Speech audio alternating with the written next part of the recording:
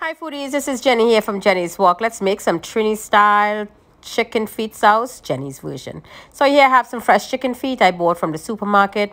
I'm going to give it a good cut the toes out, cut the bottom of it over here.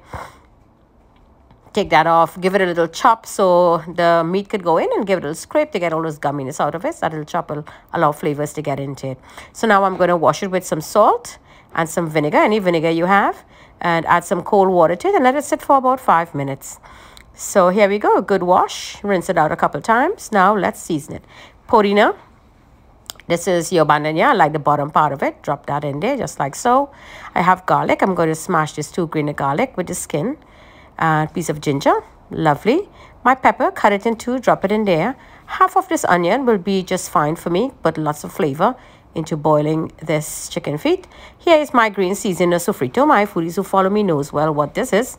Lots of flavors in there. And this is some piri-piri sauce that I made. On the page, the video is there. Tanginess back into it. Some salt to taste. Now I'm going to let this sit for 1 hour. Put a couple pieces of that lemon skin in there, more flavors. And I want to brine it for a good 1 hour. Some more lemon juice, 1 hour. And then I'm going to put it up on the fire after 1 hour and give it a good boil. There you go, boiling beautiful. Let it get soft. Once you see that's all cooked and tender, now I'm going to take them out, put them in the nice ice cold water, and I'm going to give this a good wash for like 3 or 4 times. This is the broth. This is my lemon juice. This is my white vinegar.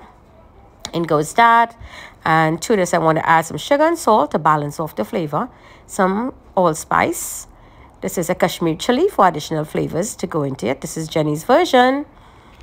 And now I want to add some cilantro, celery stalk, carrots, it's optional. Scallion, slice the green part of it. Green peppers, slice. My garlic, red onion, and white onion. It's up to you. You want to use both? That's fine. This is my preference. And of course, that signature taste, that cucumber. You must have that cucumber in there.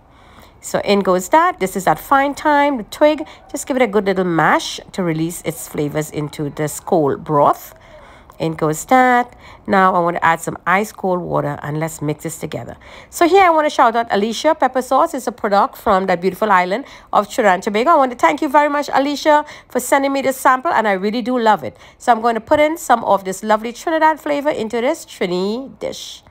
It's beautiful, it's flavorful, and you could find this in many of your supermarket back in Trinidad. So here now is that chicken feet sitting there. Give it a good wash, and I scrape it up with the lime, the lemon. So this is about the 4th wash or 5th wash it's getting now. Now I want to take them out and put them into that cold broth. You wash them in, and this is going to sit for like 3 or 4 hours into the refrigerator. Serve it cold to your guests. So there's a black pepper there, and let me taste and see how this works now. This looks marvelous. It smells great. It's a great little or side dish you could use when you're drinking your liquor and all of that. I think it needs a little more salt. Let's add a little more salt. Great for the carnival season, or when you just have a little feta or a little lime. You just have some of this in a styrofoam cup. In goes some wedges of lemon. And now into the refrigerator. Now it's ready after 4 hours. Jenny's version, chicken feet sauce from the beautiful island of Trinidad and Tobago. Happy Carnival to each and every one of you. I know you all will be enjoying a cup of this while you dancing to all those beautiful rhythm, the carnival, the calypso, even at the tents. So do enjoy from Jenny's Walk, from my kitchen to your kitchen.